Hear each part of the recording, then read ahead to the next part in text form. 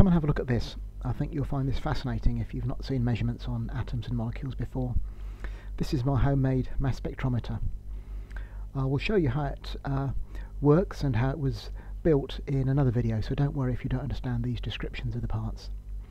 Here I'm just showing some measurements on it, showing it working. It's not working properly. There's rather poor resolution and dynamic range, but I'll be able to show you some spectrums that are recognisable.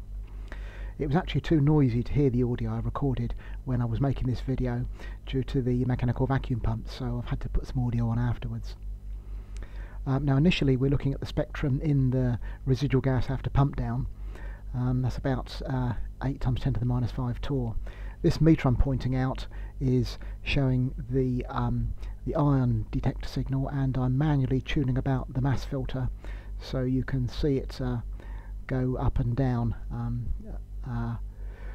With a quadrupole mass spectrometer like this, when there's no signal on the quadrupole, you tend to get all the ions coming through, and then as the RF is increased, it becomes selective to particular masses.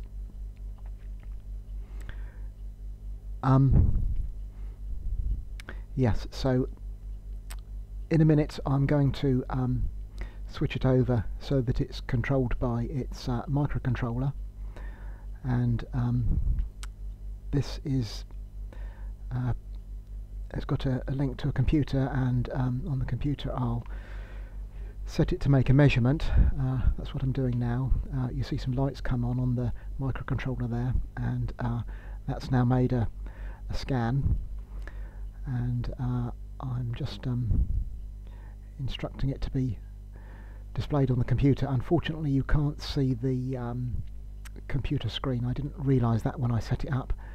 Well, you can't, to the right of the text there is a graph that you can't see, unfortunately, but I'll show you that in a minute. So here we've got a graph of the mass spectrum of the pump down, and now what I'm going to do is I'm going to put some carbon dioxide in the ionisation chamber, and then we will look at the compare the two spectrums. This is a carbon dioxide cylinder that's used for making beer, and I'm just putting some of this into the leak valve into the ionisation chamber, and that's done now. And yeah, now we're running the thing again. If you look at that meter to the left, that's measuring the electron current for ionisation, and you might just be able to see, if you look carefully there, you'll see the second graph come up on the screen of the computer. You can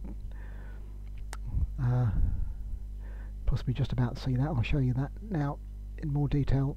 The red is the initial plot without carbon dioxide, and the blue is the plot with carbon dioxide. Here you see the atomic masses of the elements we're looking at.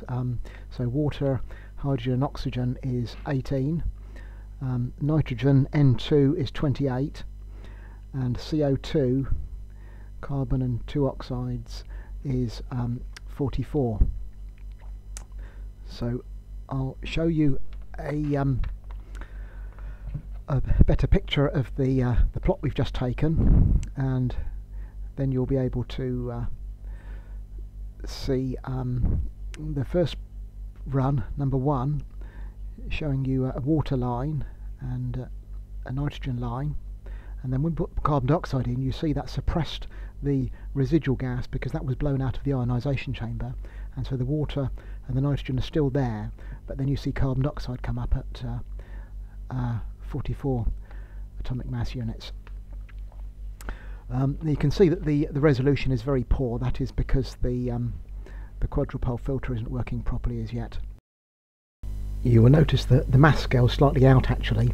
I haven't actually tweaked this. This is just as I built the thing, purely by theory, adjusting the voltages to what they should be to give the right masses. Actually it needs tweaking slightly to make it right. Anyway, I hope you've found this interesting. There'll be another video explaining how it works internally and how it was made. Thank you for watching.